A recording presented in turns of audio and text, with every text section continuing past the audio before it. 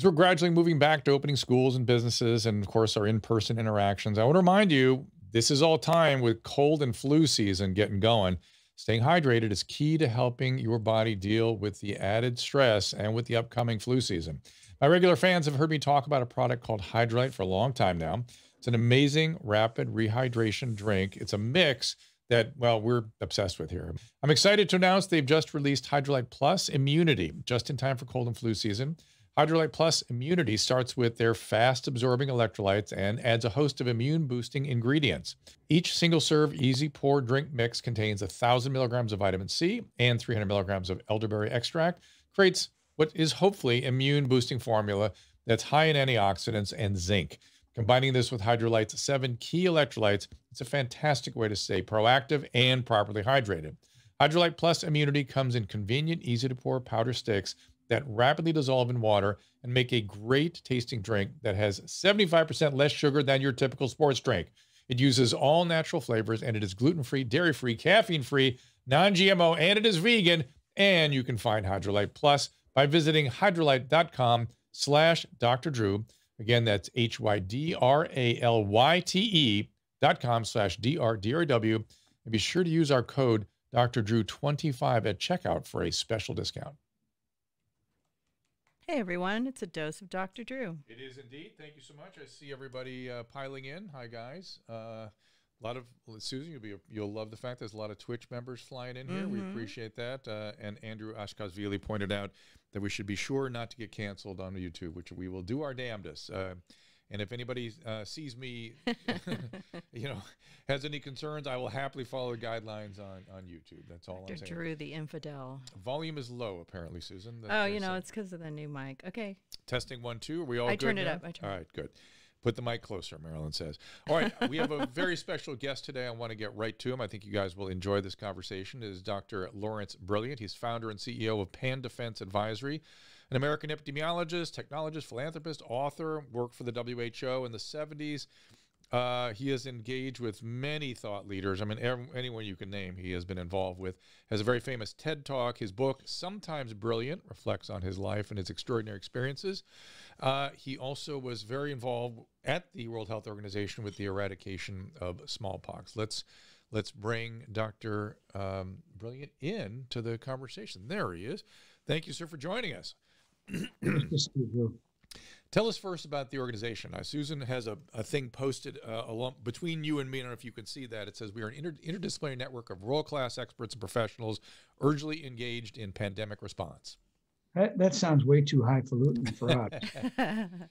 We're a bunch of epidemiologists, virologists who got were asked so many questions by so many different organizations and people after the pandemic began. We figured that we could do better banding together than individually. And in a funny way, the first thing we did, we were called by Steven Soderbergh and Scott C. Burns and Ian Lipkin, who's my colleague. We were the people who put together this movie, Contagion. And Steven was the director. Ian and I were the scientific advisors. So the Directors Guild asked us, how can we keep Hollywood safe? And we wrote some protocols that worked to keep Hollywood safe. There's still the protocols being used today. Then we were asked by the Democratic Convention if we could do the same thing for that. We did. We wrote protocols and they worked. We offered them to the Republican Convention. They didn't use them. What do they involve? What are the kind of protocols? Well, you didn't have vaccines yet. So they really revolve around using testing to keep the virus out of your premises. And in the case of the Directors Guild, some of the productions will test 3 or as many as 5 times a week, always using a PCR test. Yeah. Over time, those tests will become less and less expensive, and then they'll be able to be used by schools. And that same cadence could be used by schools, but not at the cost of PCR tests.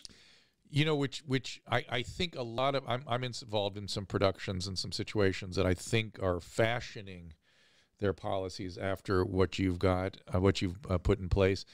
But let me ask you, for instance, I've had COVID. I've also had my antibody levels quantified, and I have at least 6 different very high levels of viral capsid, spike protein, multiple protein antibodies.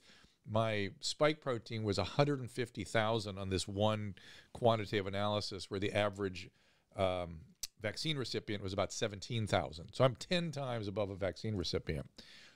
They're still testing me every day and still doing stuff like that. What do we do with that? Well, of course, they're testing you because while you may be immune, we don't yet know that you're not shedding virus. And even if you're vaccinated, we don't yet know whether the vaccine that protects you from getting sick and dying also protects you from spreading the disease. So until those two things happen, yes, you're still going to be tested. And by the way, I'm really sorry you got COVID. Oh, no. I'm delighted it increased your vocabulary and allowed you to learn more about our acronyms in medicine. That's right.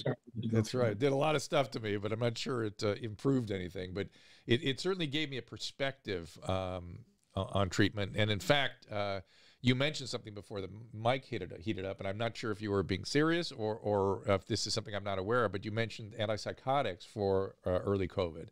What's going on with that? Well, no, I'm very serious about it. You're taking, I understand, fluvoxamine. Correct. You may not want everybody to know that, but yeah, no, I'm wide open. I want to share my experience so people can learn from it. The data is very compelling. That even though, look, we've got hundreds of thousands of pharmaceuticals. We use them for different things. Yep. It is very common for docs to do what is called an off-label prescription, because they've noticed in their practice that something that was prescribed for X does even better for Y. Yep, that's where Viagra came from. That's where Viagra came from, and Y is certainly working better. Mm-hmm. That's right. But it seems like our profession is sort of fearful of doing so. It's very weird. They're waiting for orthodoxy, and they're not willing to improvise or do the things we normally do. My thing is like, well, then we don't need physicians. Just have technicians do it. Why are we paying doctors to do this if they aren't going to use their judgment? You know, we take an oath in medical school, and it's primo non dulcere, first do no harm. Mm-hmm. And if we're true to that oath, it means we only follow science. We only follow what we know. And it's not really science we follow, it's known science, unfortunately. We may have a very different set of expectations and beliefs, but when we follow science, you're right, it gets pretty, what's the best way to say it? The strictures get pretty great. Yeah, it gets constrained. Yeah, and we want to be able to improvise a little bit and use our judgment and do things that we think is the best call for a given case. And again, you know, human biology is so infinitely complex that to rely on orthodoxy again is a little weird. But which antipsychotics is it through the sigma-1 receptor? Is it anti-inflammatory properties, or is there something else going on we don't know about yet from the antipsychotics? So far, we know that the anti-inflammatory properties are real. We know that the second phase of COVID, which is the inflammation, the worst part, yep. Is real. So obviously, taking any anti-inflammatory has a chance of being good. That's also why the steroids are good, dexamethasone. But you can use the fluvoxamine, you can use them earlier on when you're still at home before you have to go to the hospital. They're not as, it's not as big a commitment as to take a big slug of dexamethasone. Right, which I did that too. And it helped me a lot. I could feel the difference. And then I took a monoclonal antibody, which kind of stopped things in its tracks. I literally felt better during the infusion. And I've told people that my infusion nurse reported to me that he hears that all day long. To Regeneron and Lilly have guessed right, they'll be tremendously effective. However, if the virus, which is mutating, and the variants also guess the same antibody, they can clobber it. And unfortunately, we're seeing at least that the Brazilian, if not the South African variant, are clobbering at least one of those two monoclonals. Which one is the Regeneron? No, Regeneron is not actually a monoclonal. It's two, right? Yeah. So it's Lilly. The Lilly one.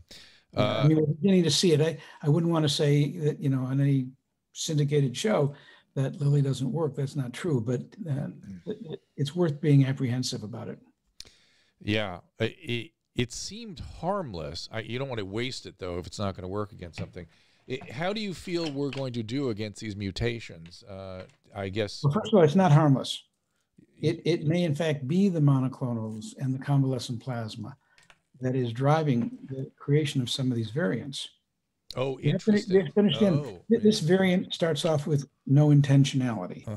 Its only job out of the shop is to replicate. Survive. Yeah, it's got to replicate. It's got to replicate. Yeah. And the moment it hits a wall and it can't replicate, then it looks for ways to avoid the wall. And if the wall is the antiviral or the monoclonal or the vaccine or someone with a previous disease, then the first order, their prime directive is to replicate. And if they can't, then some viruses will spontaneously mutate. Here, let me put it in a different picture. We've had over 100 million people who are known to have had COVID. Probably we've missed 4 to 1. So call it 500 million, half a billion. We're surely going to have a billion before we're done. Every one of those human beings have billions and billions of viruses in them. Every one of them is replicating. Right. And so that's the background radiation, so to speak. And as they replicate, a certain number have mutations. Some of those mutations are clumped together in one virus that becomes a variant. We've had 1,000 known variants, 100 of them. We've figured out their genomics. Of those, about a handful have been declared VOCs, variants of concern. WHO has a special group working on VOCs. CDC gave a talk today on variants of concern. So those are the ones that are going to clobber or could clobber our vaccines, our testing, and our treatments. So what makes this moment particularly perilous. Are we going to be able to chase it? I guess Moderna is coming up with a booster vaccine. Is that the plan? Just keep chasing and spread, trying new vaccine combinations?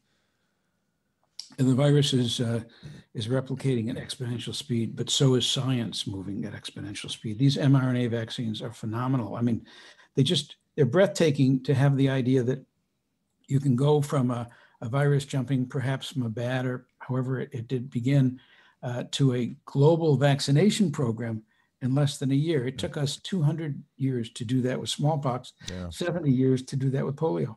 Right. And yes, the answer is yes. Moderna will have booster shots. I should say to everybody, today's vaccines cover today's variants. Let's just say that. And then Johnson & Johnson has, what, 60% activity against the South African variant? Is that true? Yeah, well, that is one of the things that we've looked at, but that's in the trial. Right. I don't call that a today's vaccine yet because it's not on the market. Got it. But it will be certainly for sure. If you were, this may be an unfair question, but let's say we're 3 months down the line, which vaccine would you choose and why? The fastest one that they would give me. Just whoever you get. Yeah, that's kind of what I figured. I'm a little worried. Time value of vaccination is huge. Yeah. I'm a little worried about having a reaction. I didn't like having COVID, and I don't want those symptoms to come back. So my plan was, you tell me if this is a rational plan, was to watch these huge antibody spikes I've had and see if they start to wane, like get checked every few weeks. And if they wane, that's when I get the vaccine. Yeah, I mean, you put your finger on it right now. You may have high antibody titers, you may have high immunity right now, but there's no guarantee that will last. And if this is like every other relationship between disease and vaccine, the immunity from the vaccine and the immunity from the disease, no matter how high your titers are now, it's unlikely that they will last as long as a vaccination. But for your health, you're doing the right thing. Right.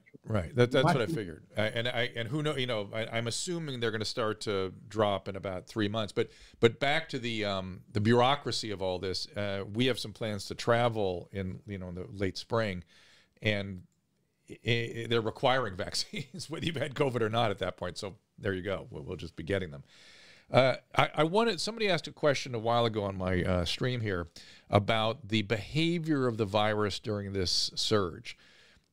They're asking essentially, why is it falling now? What's the ecology of the virus, and do we really understand that? Are we talking about the United States? The United States, yeah. Let's talk about the United States. I think we can answer for the United States. Is it 3 or 4 words? It's Thanksgiving, Christmas, New Year. That's what it is. Each of those events brought so many people together in an increasingly cold clime. So they want to get together indoors, and they're holidays, and you're eating and you're drinking with your masks off. So we've seen 3 bumpettes. That you add 3 bumpettes and you get a bumpette, you get a bump. A bumper. You add a couple of bumps, you get a spike. And this is just this is just the follow on to that. If it goes up, it goes down, right? So the question really why it goes up, not why it goes down. Yeah, it goes down. It goes down because it's no longer being pushed up by these major events. So I don't know that there'll be a Super Bowl bumpette, but other than that, between now and Memorial Day, we're in a pretty bump-less world, and I suspect the case count will go down. You may notice the death count has not gone down. It continues. Sort of plateaued, yeah. It is plateaued, and we will certainly exceed the 600,000 deaths that we had in 1918. Why is that? Why will we exceed that? No, why is it not going down? It's at least a 2-week lagging indicator, at least, right, Dr. Billion? It is. It's a lagging indicator. You figure it's about 2 weeks that hospitalizations lag cases, another 2 weeks for ICU admissions, and then another 2 or 3 weeks, unfortunately, before deaths lag. So it's like 6 weeks then by the time the deaths really start to drop. The hospitalization rate has certainly come down nicely, which has been sort of the big concern in this whole outbreak we've been through lately. It's interesting. Our son was driving across country, and he was saying, it doesn't matter what state you're in, what the mandate is. People seem to have adjusted their behavior across the country. In other words, people are not going indoors; they're wearing their masks. So it really isn't. It didn't. In many states, didn't require any kind of government mandate in order for people to adjust their behavior. And I've read that before in certain pandemic literature, that people naturally start to pull back from social interaction when they get scared. Well, you tell your son that he's just provided an answer that took us about 3 months of research. My son and I were co-authors of a paper that was published in Lancet last week, saying that it's the behavior, not the mandate. Right. It's the wearing of the face masks, and the mandates don't seem to have much effect on that number. Interesting. And I know here in California, we're declining rather rapidly in the face of opening up a bit. And so the opening up isn't changing our behavior so much, at least not in ways that people are increasing their risk taking. It doesn't seem anyway. We'll see, I guess. I would be worried we're getting a little ahead of ourselves. We don't have this huge push that has come from the holidays. We may have again from Super Bowl. We don't have that huge push. So it may be mistaken identity that we think the drop is okay and that our behavior right now is not affecting it. Look, we haven't dropped that far. We've dropped from an artificially high point, but we're still higher than we were in April. Yeah, that's true. I was looking at exactly that. Here's the national data. You talking about nationally or California? Both. I mean, both. Yeah. Here's California. I'm just looking at COVID tracking project. COVID tracking project is very good. Yeah, they say some friends of ours have said they're going to discontinue it in March. Have you heard this?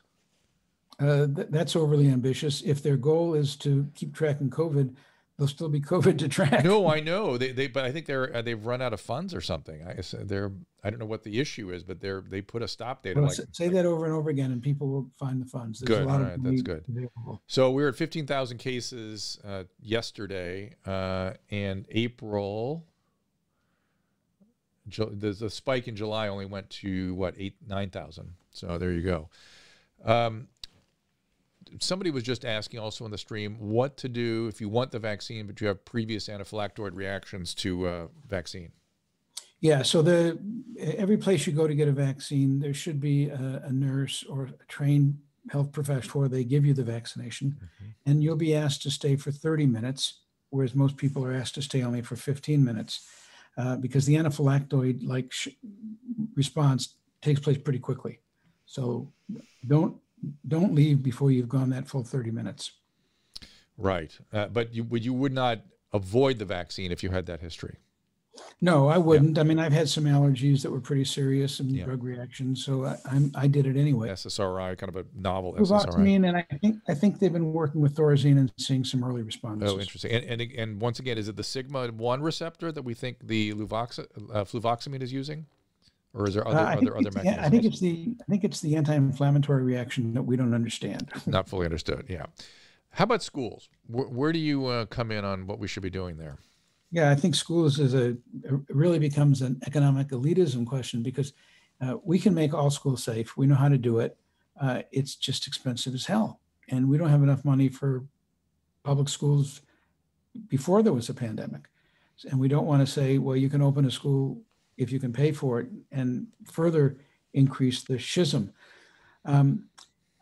I think that the answer will be that when these, not antigen tests per se, but when these rapid tests, and I don't want to say antigen because the antigen tests have been really disappointing. There's 150 of them that have been approved. Most of them are usually about 50% accurate, which means you can flip a coin. There's some that are better than that. I admit some of them are quite good. But until you can get a $5 or $10, 5-minute or 10-minute at-home sputum test, self-administered, that's highly accurate, then you can't do what we want to do. That's when we'll get normal schools back online. We'll get normal musical festivals and restaurants. We're not that far away from it.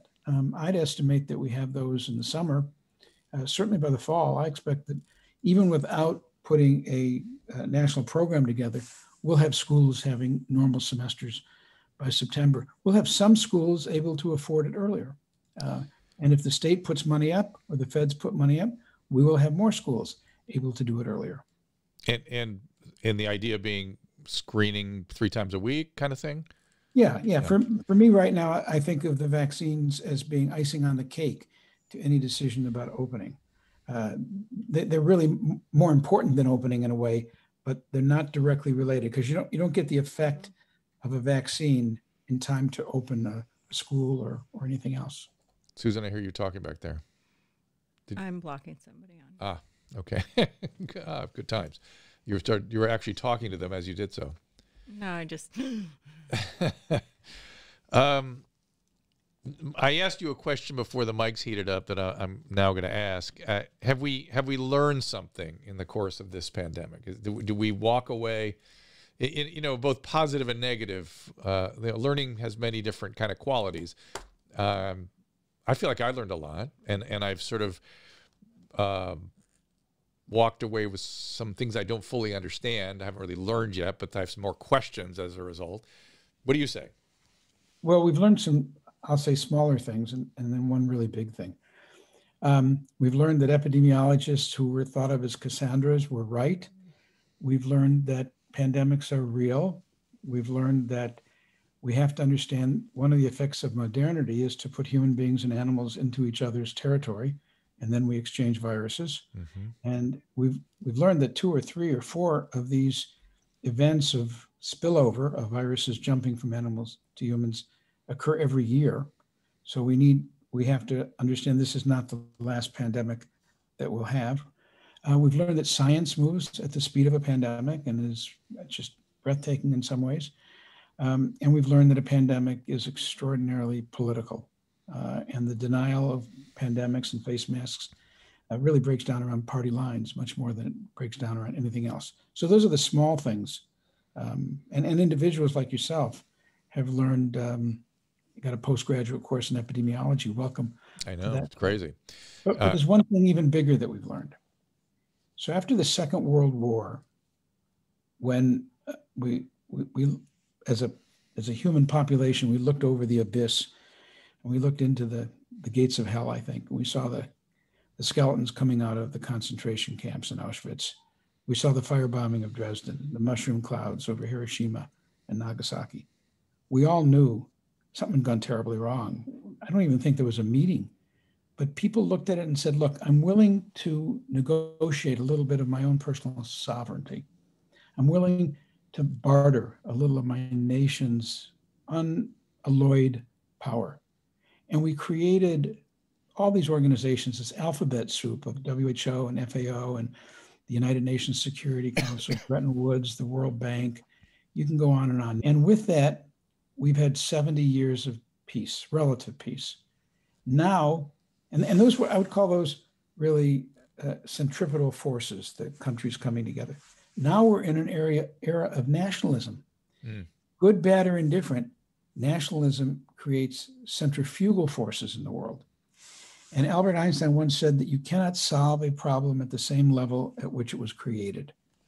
And the problem that we have right now, this pandemic, it cannot be solved other than at a global level. And what we've learned is that those institutions we created 70 years ago, they're long in the tooth.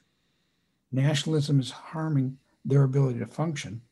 Look at the underfunding of WHO and the US threatening to leave WHO. We need those organizations to solve a pandemic. We probably need them to solve other global threats, nuclear weapons, climate change. So I think we learned we're not ready to solve those problems. And nationalism has got to be evaluated, and everybody's got to make their own choice, but it's got to be evaluated in the externalities, in the knock-on effects that it creates. This is one of them. And one of them we're really taking issue with pandemic preparedness, right? Pandemic response and pandemic preparedness. That's right. Yeah. I think the pandemic preparedness goes very deep into our culture. Last year, humans consumed 2 billion wild animals from exotic markets and billions of kilograms of bushmeat.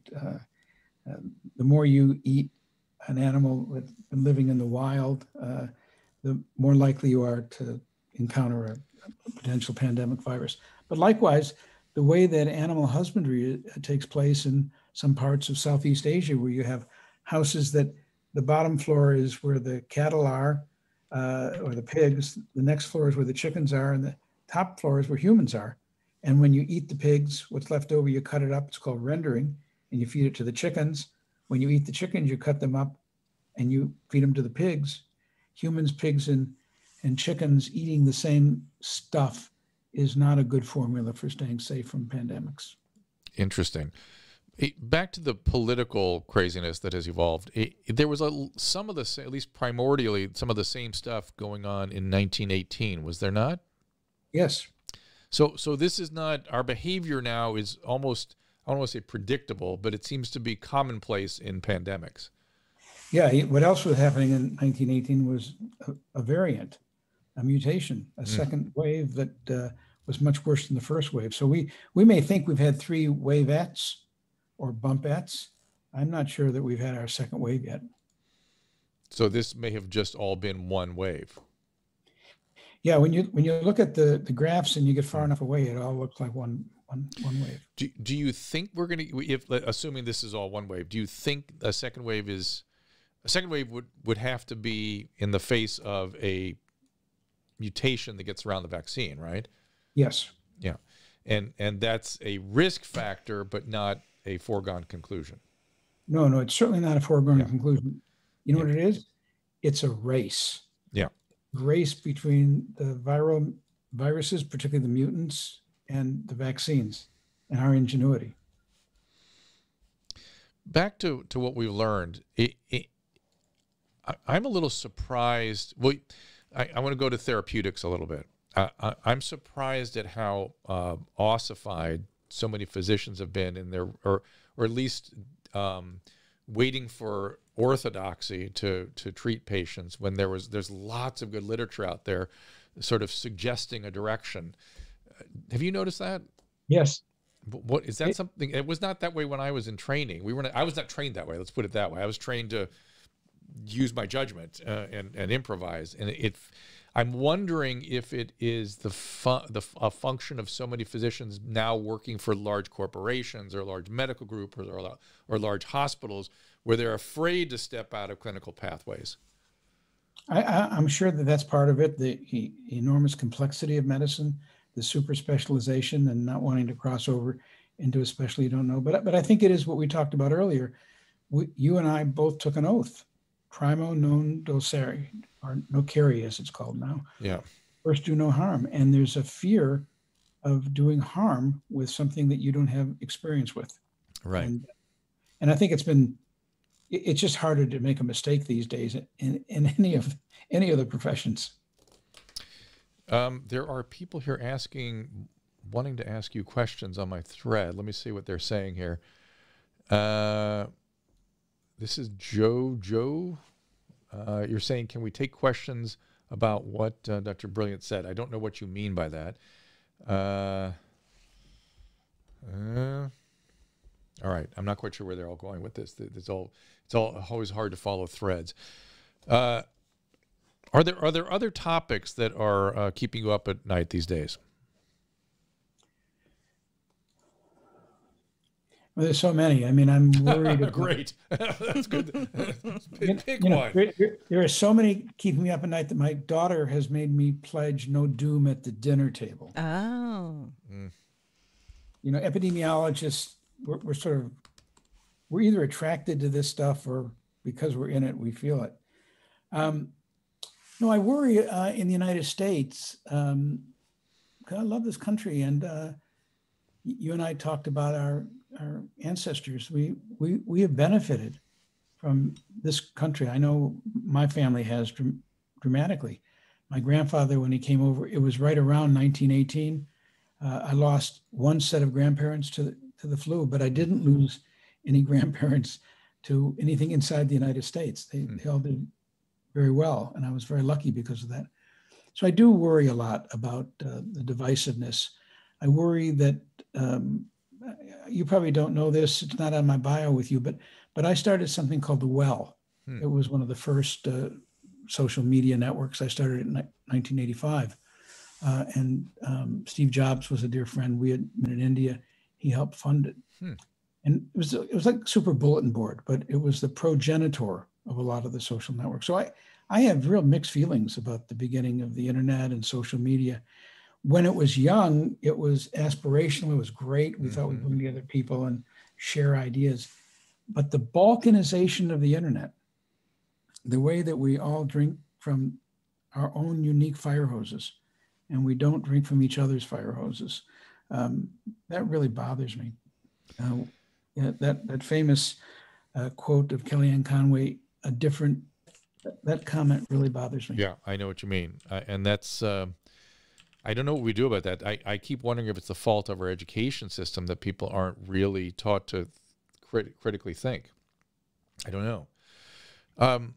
I'm looking at, again, some of the questions here. Someone asking about reinfection with COVID. I know a couple cases where there was clear reinfection. I swear I've told people I will jump off a building if I'm reinfected. It was a pretty brutal experience. Do we know anything about people that are reinfected? Do we think this is likely variants, or do we just think the immunity is waning in certain people, or were they initially milder that didn't have a robust immune response, or all of the above? All the above. Yeah. I think 2 months ago, if you were a physician and you had a genuine reinfection, you'd get an article in the New England Journal of Medicine. It was so rare. Yeah, that's right. Now we're finding more and more in the aphorism, the only reason you didn't find it before is you didn't look. So there's some amount of reinfection. It's not a big part of the problem we have with COVID. It's still really rare. However, the variants definitely don't care. And in some instances, some of the variants don't care that you had wild COVID before. Right. We should remember that what we call wild COVID today is actually itself a variant. If you remember the virus that emerged in Wuhan, that was the original Wuhan type of COVID. Then it went to Italy and it did a huge reassortment and it came out as the G variant and it spread faster, as we're finding. The characteristic of all the variants is that they spread faster, they infect more, they're more transmissible. Indeed, that is the major reason why a mutation is selected. It is selected by evolution because it allows the virus to spread faster and be more transmissible. So some of these variants are definitely clobbering immunity from the wild form of COVID. We have estimates of up to 50 or 60% reinfection in South Africa. Oh, really? From the variants. Ugh, that sounds terrible. Yeah, I mean, maybe we'll give you much good news. Are they? Super Bowl was great. I don't know. Even that was a disappointment. So, don't worry, we've been there. Yeah. All right. I feel like we've. I guess the other things I want to get into would be therapeutics. Do you have any specific feelings about specific therapeutics? We talked a little bit about monoclonal antibodies. Yeah, I mean, I think that a kind of, sometimes you get a trivalent vaccine instead of a quadrivalent vaccine. I'd like to see more trivalent and quadrivalent therapeutics. And a natural multivalent therapeutic is convalescent plasma, because you're going to have lots of different antibodies. But convalescent plasma comes from one person. You want to get pooled convalescent plasma. Pooled convalescent plasma still has an uncertain amount of therapeutic capability. I'd like to see highly efficacious pooled plasma, and I'd like to see that become the source of some kind of a polyclonal antibody treatment. That makes That's sense. the way we can evade and get ahead of and get smarter than the virus. Well, and I'm assuming when you say trivalent or quadrivalent therapeutics, you're talking about hitting the virus from multiple places, like we do with HIV. Yeah, exactly different, but specifically different parts of the spike, of the capsule, of the nucleus, because those are places that are unlikely to mutate as fast as the spike is. But I guess I'm asking, are in addition to polyvalent, pooled antibodies, are we also just thinking philosophically about approach to the virus, that we should be hitting it much like we use combination antibiotics, we use combination antivirals for HIV? Are you suggesting that be sort of the philosophy of treatment? No, that's one of the philosophies. That's the big pharma philosophy. But as you said, repurposing other therapeutics, repurposing other natural treatments, that's got to be a big part of it. And UCSF here in San Francisco has a huge program looking at something like 10,000 different therapeutics. Wow. And trying them all either as a Gedunken experiment, just thinking about it, or in real life to see which ones can be repurposed. And they're, without limits. It doesn't matter what it was being used for before. They're trying to figure out if it will work for this. And in fact, I think more recently, the very promising experiments with colchicine, a drug that's used really for gout, appears to have some efficacious response. And I think you still need to go through the usual drug therapeutic efficacy tests, but it's great to get that into when I was at a decision point in my therapeutics, which was about a week ago, where I was feeling like I needed to do something, that's what my physician and I discussed, whether we try colchicine, do we try leronlimab, do we try anti-cytokine things, or do we try fluvoxamine? And I thought, I just thought fluvoxamine, it feels so neurological what I'm getting through, and I feel like if I had therapeutic success, I could then share that for other people, It's such an easy one to access, and if I have therapeutic success, I could A, model that, but B, people could then go to their doctor, and it's such an easy layup of a medication to prescribe. Well, as a doctor who's a communicator, a great communicator, you should write about your experience. It would be really helpful to a lot of people. I did write about it, and I have found that I have much more impact doing like little, things like this, discussing it in these streams. Also, Instagram Lives, strangely. Instagram Lives of people like hearing about these stories, because they're sort of in real time, as you're, getting well or getting sick or whatever it is, there you are talking to the world about it. And it sort of has a narrative that reaches people, I think. But yes, thank you. I think that's right. Friend of yours with Seth MacFarlane, which had a lot of impact. It was really fun. What'd you do with Seth's great? Oh my God, is he a genius? What'd you do with him? We did an Instagram Live. Oh, no kidding. Oh, fantastic. Yeah, it was really fun. Yeah. But you know what I recommend? Why don't you write an article for a medical journal about your experience as a doctor? Right. I think that would be picked up by the media. Okay. All right. I might do something like that. Even just a letter. Yeah, that's a good idea. Like a letter to any jam or something. Will you be our PR person? We need a new one. No, you're doing pretty good with PR. Chris Jensen, very funny. I'm still coughing, but my OCD is gone. I'm not aware of any psychotherapeutic. I've not experienced anything from Luvox that I could put my finger on, except that the ringing in my ears is better, and it comes back after about 6 hours. So as the medicine wears off, I'm aware of more neurological symptoms, and it has corrected or helped this goofy sinking feeling. It's associated with fatigue, but I can only describe it as it's an uncanny feeling. It feels like a sinking quality, and I'm sure there's something neurological about it. Has to be. Weird. It's a lousy disease. Yeah. It's a really lousy disease. Yeah, I agree. It's not fun.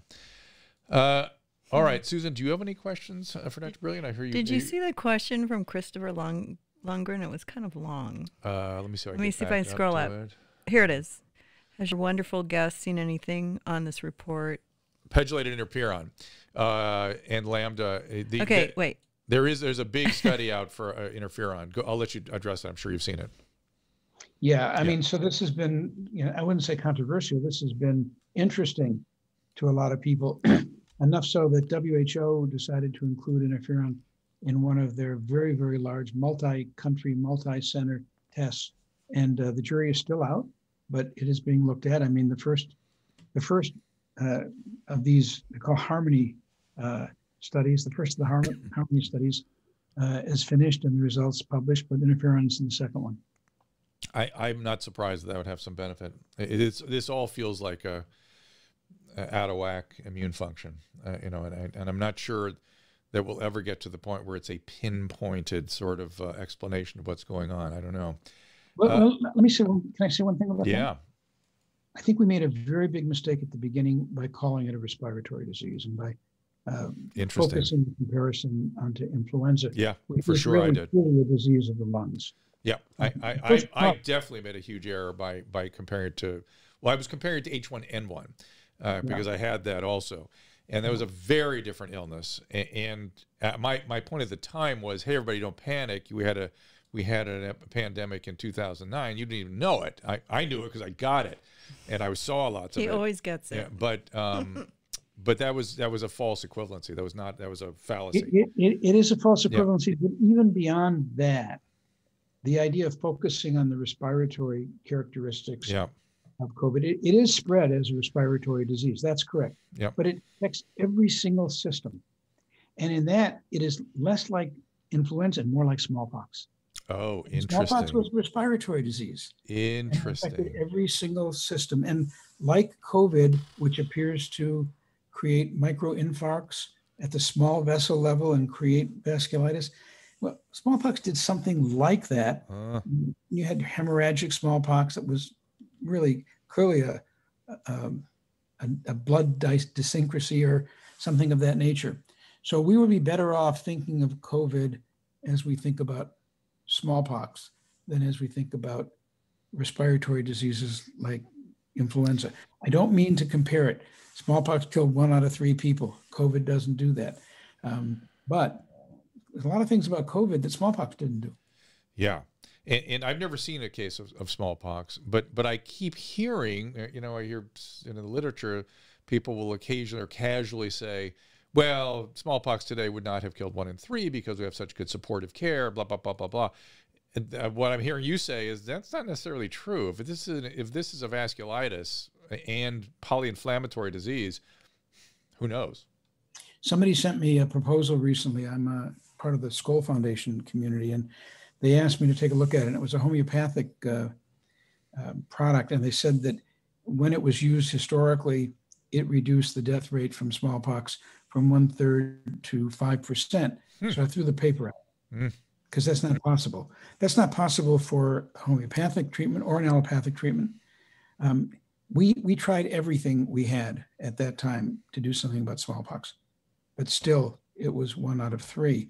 And I've seen thousands of cases of smallpox. I've had thousands of children die in my arms from smallpox.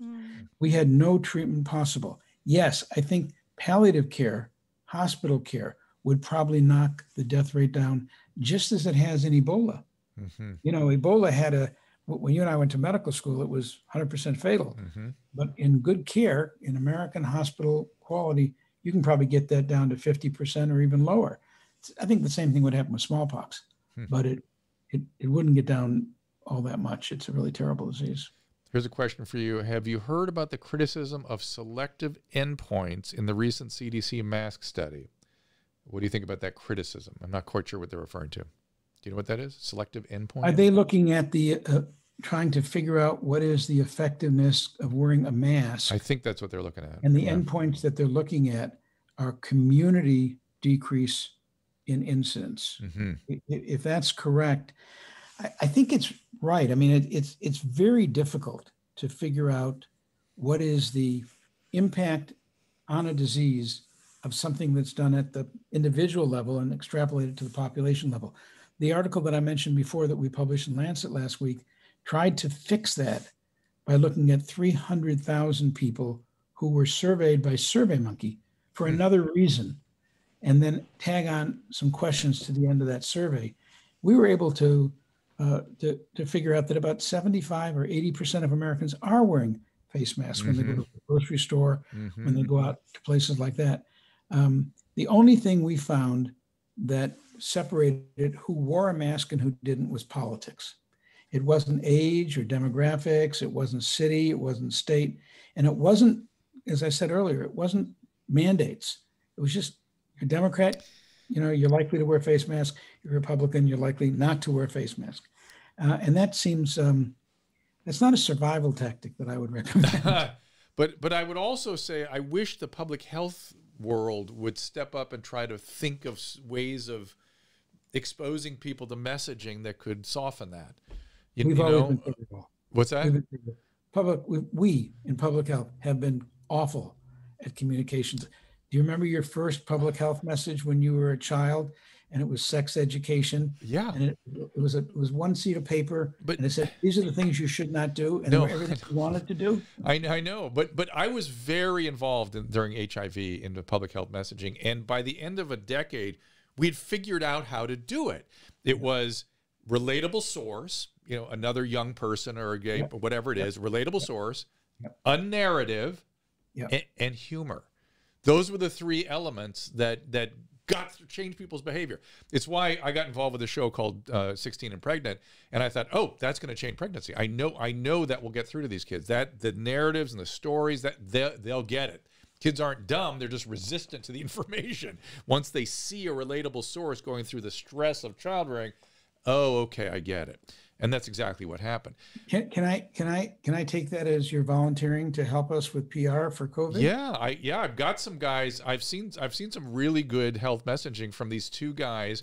They're improvisational actors. What's the name? Chad Goes Deep. And they play sort of surfer dudes, and they did this great video in Huntington Beach, which is a very resistant population. And he walked around there, hey, free mask, and they'd be getting attacked aggressively. And they just behave like surfer dudes. They go, well, there's this thing called coronavirus, and they like their confusion stood out in bold relief against the crazy aggression of people refusing to, and it got the point home. It just drove it home. I'll send you the video.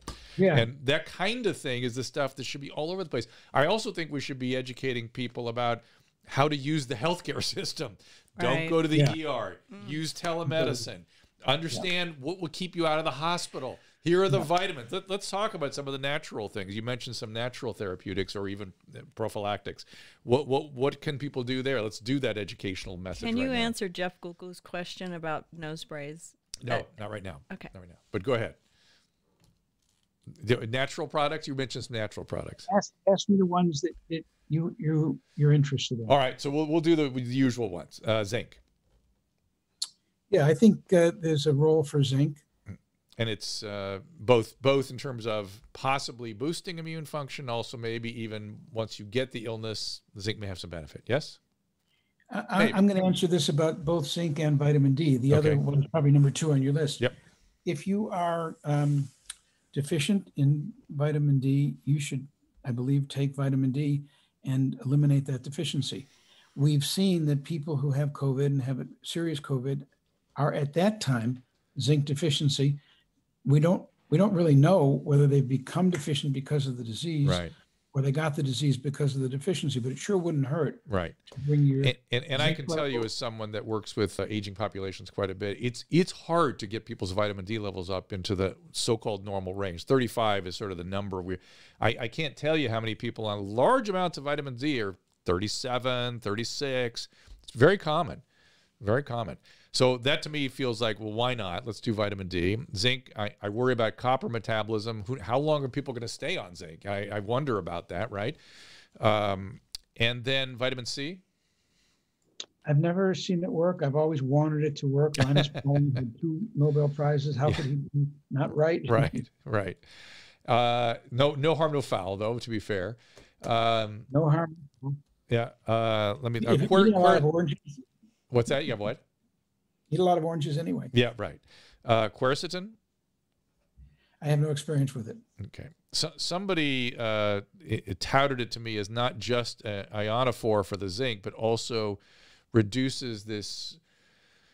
It's another theory about the inflammatory phase of this illness, that it's a mast cell mediated degranulation. Have you heard that theory? No, I have no experience with it. Yeah, and that quercetin somehow stabilizes that. Oh, somebody's saying I hear it's good for asthma, quercetin. Same theory applies there. What am I missing? I feel like I'm missing a couple other things that are. Oh, what about you're missing pepsid? Melatonin, glutathione, any of these antioxidants? Yeah.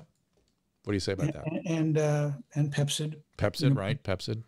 Pepsid has been used for a very long time for people who are in ICU, so it's difficult to do science and distinguish whether it's because you're getting out of the ICU, and it's hard to really tell. Right. But it can't hurt. When I was doing a lot of ICU medicine, we had people on Pepsid because they kept getting GI bleeds. Exactly. And so we just kept them on it all. Sucralfate Pepsid was sort of routine in an ICU patient. Have you heard about this new antiviral in Israel? I'm sure you've been asked about that. I have, yeah. Is that for real? Yeah. Do we think something's happening there? Well, the numbers are not, there's no placebo control in the numbers that they announce, but the numbers that they announce are pretty startling and good. Yeah. Look, this is a pandemic. We're going to have over 500,000 people dead within 2 months. Yeah. People who get this disease should be free to try whatever they can get access to. Doctors should be free to try. This is not a normal time. Right. It's interesting to me that we were talking earlier about the ossification and the orthodoxy. It's every time I speak to a surgeon about some of these ideas, they jump at it. They use it for their patients and their family and themselves. Every time I talk to an internist, they go, no, we don't know. We don't have the data yet. And I don't know. That troubles me. You think it's something about surgeons are either win or lose pretty quickly? Well, surgeons are used to, right. So look, if a surgeon gets into trouble in a surgical field, they must improvise. They must figure out something to do in that moment. And I think they're used to thinking that way. It's like I don't have all the answers, but I have my judgment, I have my skill set, and I'm going to try to do the best I can for the patient. And I don't know, the medicine side has sort of, something has changed. I don't know if it's the I don't know if it's the training or if it's the siloing of all the different disciplines or the corporatization of everything or the legalities, or the politics. People may be fear of being canceled for trying something that that somebody else was talking about on The View. Yep. So, no, you're right. I think you're right. So, well, listen, Dr. Brilliant, is there anything, did I leave anything out? I think we did a pretty interesting survey of stuff. Everything on my list we covered. I want to have him on Instagram Live, though. Okay, we'll do an Instagram Live. Well, I have a question for you. You worked with Soderbergh on Contagion. Did you see the Nick that he did? No, I haven't seen it, but I know about it. Oh boy, you owe it to yourself. you owe it to yourself. He did such an amazing job on that. It was unbelievable. Well, he because I worked with him on the set. He's the filmmaker. He's the cameraman. Yep. He edits in the camera. Crazy. Every night. He ships out the rushes. They're near finished product. He does 4 jobs at one time, and each of them better than almost anybody else. Wow. You got to watch him on the Oscars. Soderbergh and Stacey Sher are doing the Oscars, both friends from Contagion. So I think the Oscars is going to have a lot of jokes about Contagion on it. Oh, interesting. So he's producing it this year. They're not producing it. They are the talking heads. Oh, fascinating. That'll be really interesting. They might actually be doing some of the producing too. Yeah, I can't imagine letting go of too much of that stuff. So, well, the way I am now, I have to go lie down after I've talked for about an hour. That's literally what happens. I have to just go lie down. It's very strange. It's a very weird feeling, but then I'm okay again for a while. So at least I'm grateful for that. You know that of all the people working on Contagion, 2 got COVID. which was quite an irony since people say that contagion was prescient. Unfortunately, we had one of the writers and one of the other scientists get COVID. It's not a fun disease. No, not if you're older. If you're young, it's not that big a deal. Our son had it. And it yeah, was son like had it. He walked right through it. No big deal. Yeah. It's a little flu bite. And if you're older and you get moderate or more, it's a nasty experience. It is. But I did want to ask you one question, which is, Please. How high would that building be? Enough to do the job. so because I wouldn't want to. Maybe the bridge out here. If we got a bridge that's pretty. Yeah. It just the I don't think I'm not planning and I'm not serious about it. If we're asking if my SI is for real, but I just the idea of it is so overwhelming. It was just such a relentless, brutal thing. So there you go. Again, anything else I left out, Dr. Brilliant? Did I gave the name of your book, I believe. Sometimes Brilliant. Sometimes Brilliant. That's easy. Because it's sometimes not so. And we will do maybe an Instagram Live at some point. I don't want to be left out by Seth MacFarlane. I know. Now you're in trouble. When you mentioned Seth, I thought you were going to say that he had you do an episode of his, what's it called? The Wilbur? His No, but you're close. The Orville. The Orville. Well, I'm working with him, and he's probably got the safest set in Hollywood. He's such a great guy, and he's so diligent and thoughtful. And yeah, I've known him for a long. You got to sing with him on stage. I got to sing with him on stage. What a lot of people don't know, not only does he write every episode, he's in there like erasing, the cartoons, once everything a certain way. He's in on, he used to be anyway, on every voiceover and the recording, does the music, sings brilliant. The songs. It's just such a He's amazing. tour de the force. Voices. Yeah, several of the voices is him, so.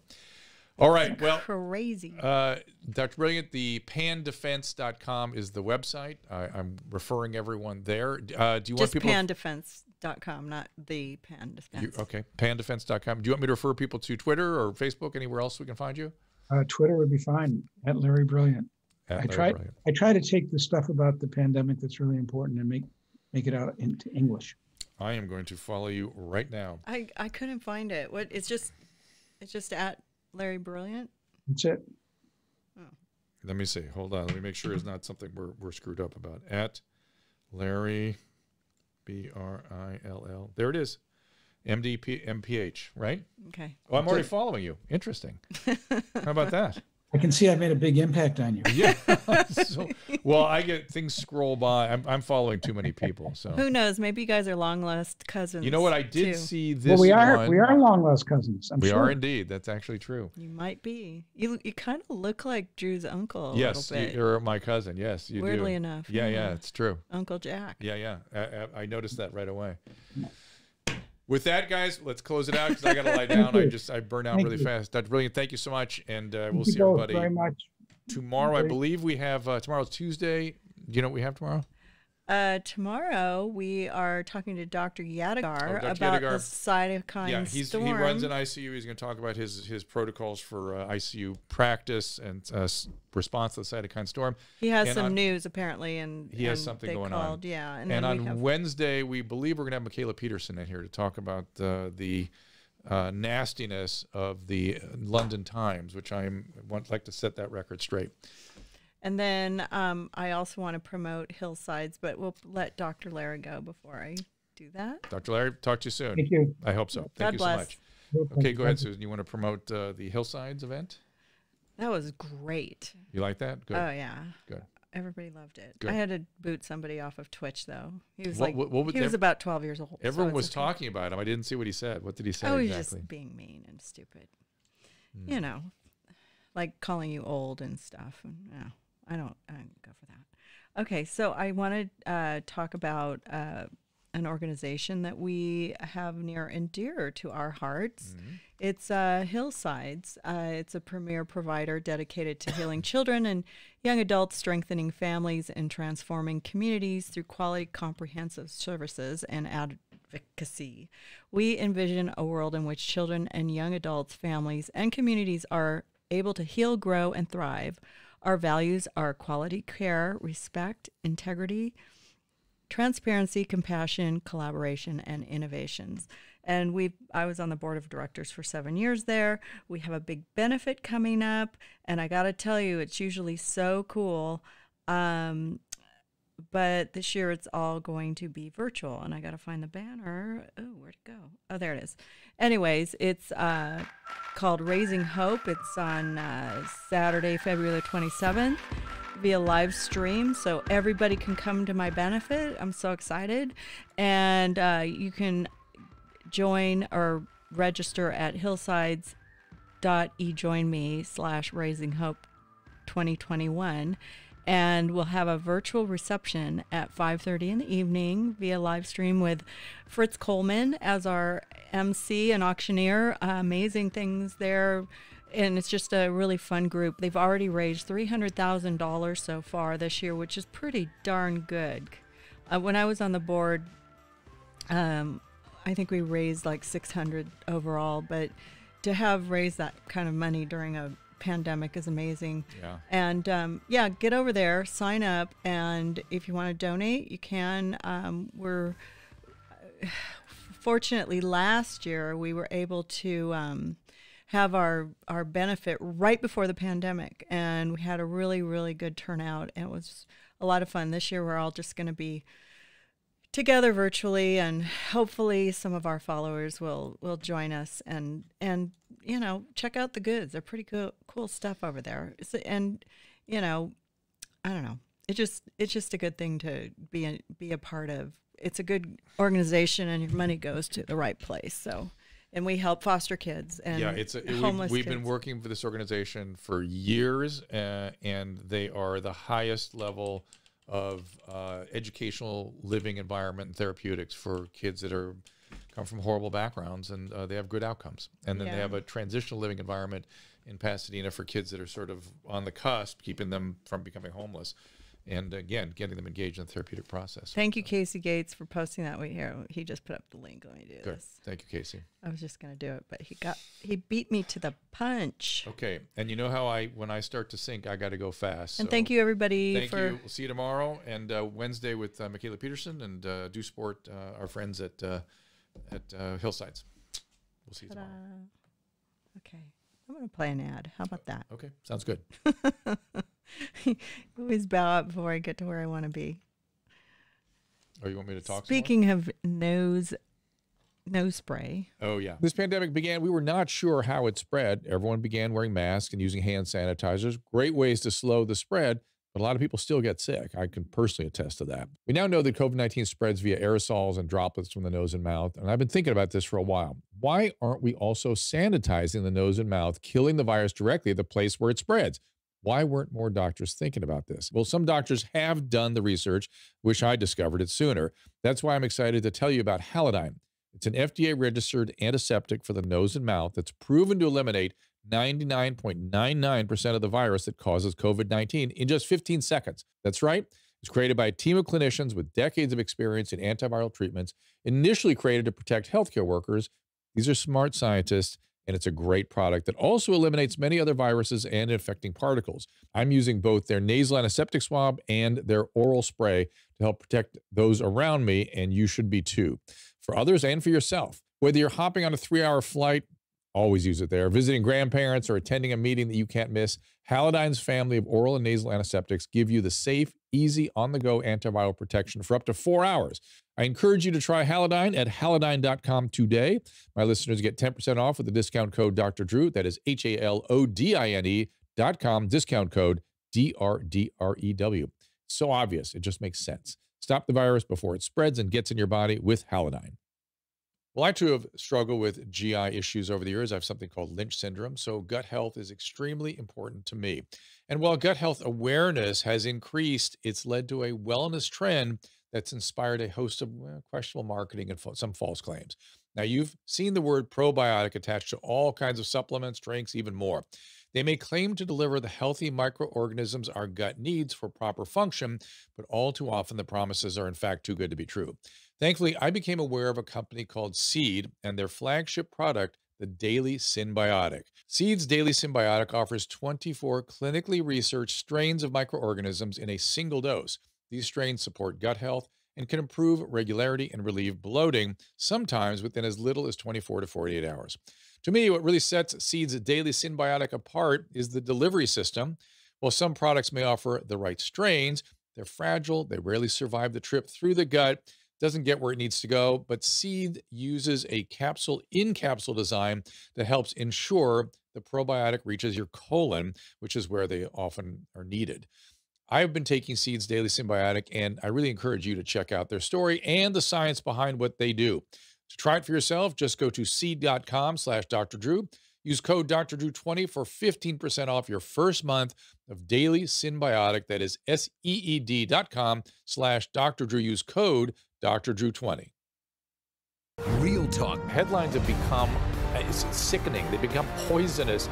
Dissecting headlines. Defying state orders. Sheriff Bianco not enforcing what the governor is saying. Dialed in with decision makers. Clarify what you actually meant. Get the answers you need. At the beginning of this, we were told, don't wear a mask. Is this really helping?